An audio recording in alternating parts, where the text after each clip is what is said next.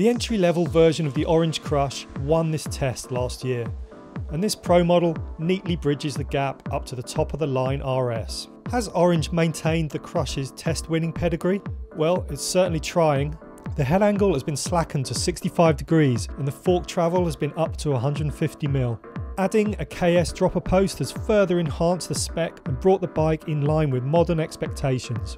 Sizing on the Crush is spot on. With options from small all the way up to extra large, there's quite a bit of leeway for riders looking for the perfect fit.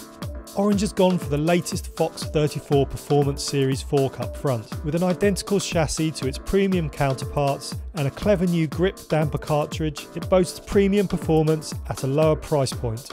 There are 3 main levels of compression adjustment, and you can toggle between them quickly on the fly. It's a very consistent fork for the money, with damping characteristics that are almost as impressive as the top of the range fit units. That said, in terms of grip, comfort and control, it's not a night and day step up in performance over the RockShox Yari. Fox forks don't come cheap, and Orange has been careful elsewhere to offset that extra cost. As such, the Crush gets Shimano's basic Dior brakes. These have always been a favourite of ours on lower cost builds because they have great modulation and ample stopping power. We weren't as impressed with the KS seat post, however. It was slow to return to full extension and we had to lower the post in the frame to get the saddle fully out of the way on steep descents. Just as it did last year, the Crush's rear end immediately impressed us with its forgiveness. Whether we were climbing in the saddle or blasting down a descent, the frame clearly exhibited a level of damping that took the edge off the worst bumps.